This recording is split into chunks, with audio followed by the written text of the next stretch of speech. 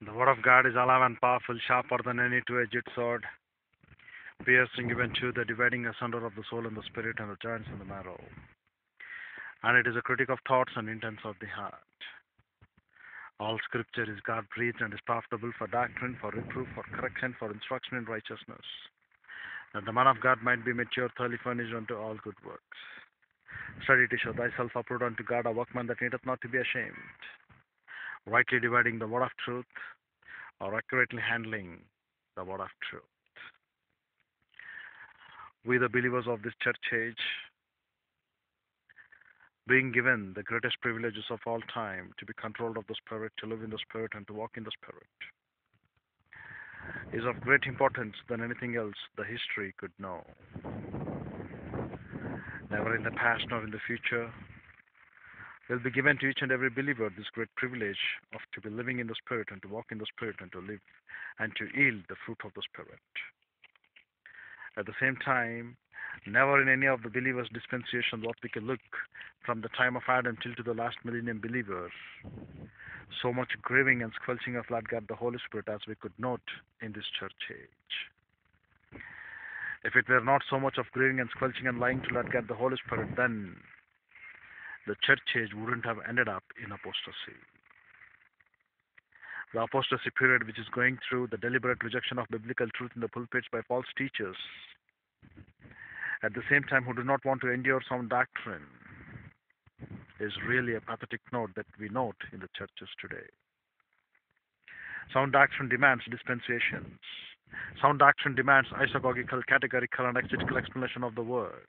Sound doctrine demands the word of the Lord to be explained as it is from the original languages of the scriptures, though you take it literally, figuratively, allegorically, or you apply it to your principles spiritually to correct your life. But dear brethren, the men that we get along in churches today are not the true faithful ones, but rather they are wicked ones who have lost the truth of Bible doctrine. In the funeral dirge of Psalms 119, when they were going, they were remembering the importance of the word of the Lord and the blessings and the cursings which would follow if they would reject the word of truth. Even as such a revival in 1929 in America, the people who realized during the Depression time that it should be Bible doctrine, they went back and gave number one criteria for the word of the Lord. Today, the times of end where we are going through, not particularly end, but perilous times where the people have rejected the word of the Lord. The technology may replace them for the health point of view, wherewith they are thinking they can really work out, but it will be an utter failure because it is Lord who has everything in his hand. To take a breath, to keep you happy, to keep you healthy, to keep you fit, Lord knows what it is. It is not by strength nor by power, but by the ministry of Lord God, the Holy Spirit, that we are going to sustain and valiantly do the work of Jehovah in this earth. You cannot tell that I am physically fit, I am mentally fit, I don't have any diseases at all, so I can do the works of Lord. No. Lord controls the things. Lord is the history. And in that history, when Lord has given to each and every believer a certain grace, and we need to live a life of worth in that grace, it's been really grieving the ministry of Lord God, the Holy Spirit, that we don't walk in the fellowship of Him, in the partaking of living fellowship of Lord God, the Holy Spirit, but rather we are walking in our own human mental imaginations which cannot do anything, or which can not have any role into the concerning of the truth. Dear brethren, we need to be much thankful to the grace of our Lord that He has graciously bestowed, that we are enjoying the truth of life in our hands, to the praise of His glory in His grace, and we are literally giving those things which we do not deserve. Lord has made us to be joint heir takers, joint partakers, which share the destiny of Christ, the royalty of Christ, the heirship of Christ, the sonship of Christ, the eternal life of Christ, the righteousness of our Lord. But what are we doing? Ending up in apostasy, Deliberate rejection of Bible truth in the pulpits. Deliberate rejection of exegesis in the pulpits. Deliberate rejection of sound doctrine in the pulpits. Replacing sound doctrine as per the itching ear's desire, and which is good for nothing.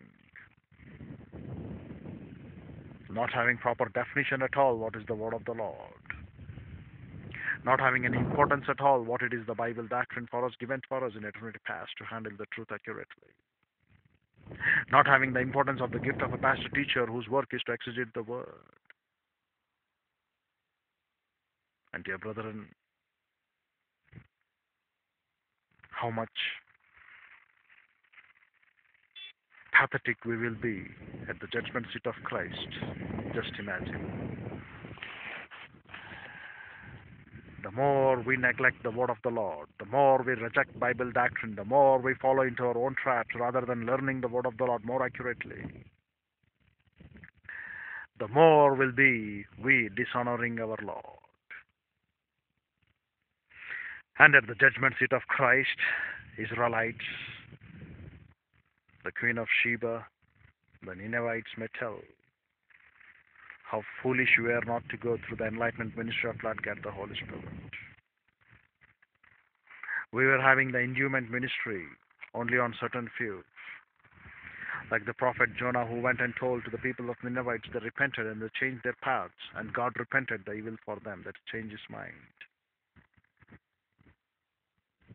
But when we are having the enlightenment ministry of Lord God the Holy Spirit, why can't we repent our mind, change our mind to learn Bible doctrine and give number one criteria for the original language of the scriptures to be communicated in the pulpits? How many days more we think we can survive by changing the technology and to the point of we renovate or get back to our original life, as well as the things which they think that they can really live for immortality in this earth itself. Your philosophical trends, your scientific phenomena, just throw them out. They don't have nothing to be done with the Christ or with the Bible doctrine, dear brethren. Whatever we do have very simple in the word of the Lord, and we need to follow that everything is there in God's hand. It is He who is going to direct our paths. Man may devise many things, but Lord knows where He has to send them.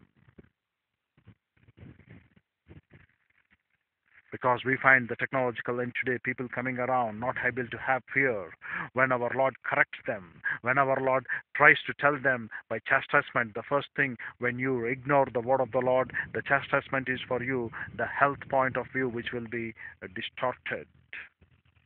And you know what?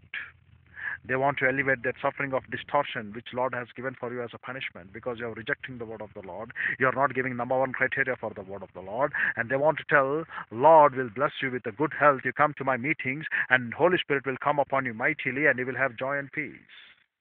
When Lord God the Holy Spirit is indwelling in you, from where will He come upon you mightily again, so that you can have joy and peace? You know, open your mind, you open your eyes, and look upon the word of the Lord and read. Because of your negligence, the first 5 cycles of disciplines which have been told in the funeral dirge for those people, they were remembering it. The first one, it will hit upon their economical disaster as well as their health. The health viewpoint will be absolutely destroyed. But they don't want to correct those things. They want to listen to those things.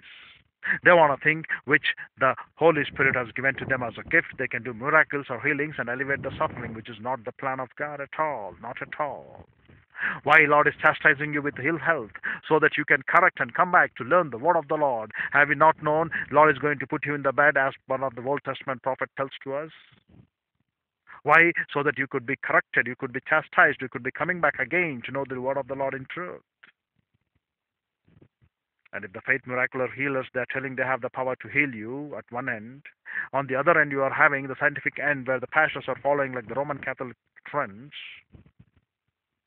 Yes, it might be that when we go for genome technology, the problems could be solved. The nanotechnology can yield us the fruits. Morons not able to correct themselves and give number one criteria for Bible doctrine again in their lives and in their spirit. Your inner man sustains upon Bible doctrine, not upon such kind of a stupid deeds. And for you who are scientific phenomena, you think there is no inner man because I know very well you will be telling to yourself very clearly, very loudly, the words which our Lord spoke, they are spirit, and after our die, there will be a soul sleep. Or the spirit, the words which came back, they go back to the heaven, so there is no real human being again. Total distortion of the scriptures to be understood properly, the one who are unstable and unlearned, as per the doctrine of dispensations as well. They are unstable and unlearned not to know the reality of the rich man and the Lazarus. They are unstable to learn and to know the things that have been pertaining in the heaven as per Revelation 4, 5, and 6. The interlude passage is what we can find. And even the great fact written for us in Isaiah 66, 22 to 24. They don't believe those things because they say it is a soul sleep. They don't believe the very words of my Lord which has told for them in John 3:18, already condemned, if they do not believe upon my Christ. They will be put into the lake of fire. Or Hades or tormentors, whatever we can call to them in the terminology what we can use. But all will be raised at the white throne judgment, and those who do not believe in the Lord and Savior Jesus Christ will be put into the permanent lake of fire with Satan and its angels. No more any accusation or claiming or challenging the character of Christ by Satan.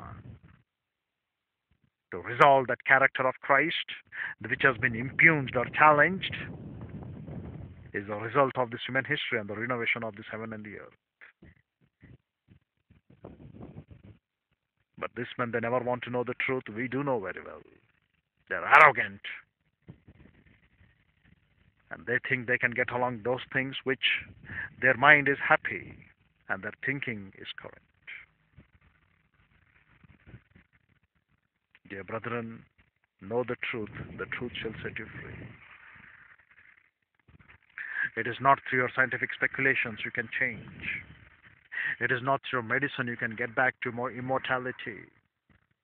When you have been hit with a disease, try to know that you have been chastised by the Lord to correct your paths.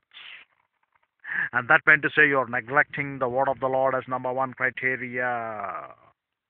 Do not try to follow the artificial solutions of medicine like the Cadilo, cryonics, or XYZ, what the world is looking around through Illuminati trend or Freemasonry. You are not of this world to be worried in this world what the world will happen.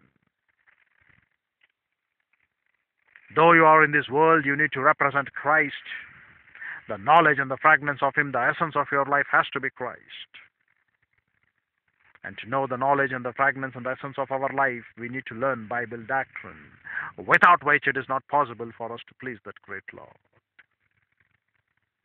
So, dear brethren, in this unique dispensation of the church age, you have been given to humble yourself.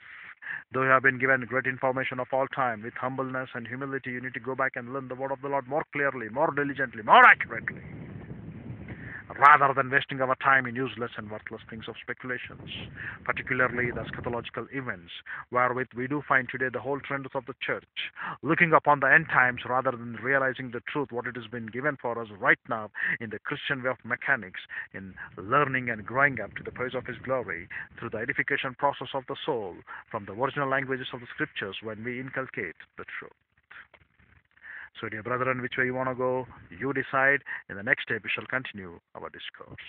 Father, we are grateful for the privilege that was given to fellowship with Thee through Thy word. We pray that, Lord God, the Holy Spirit will enlighten us in these things and make it a source of blessing and challenge sovereign, Lord. For we ask it in Christ's name, Father. Amen.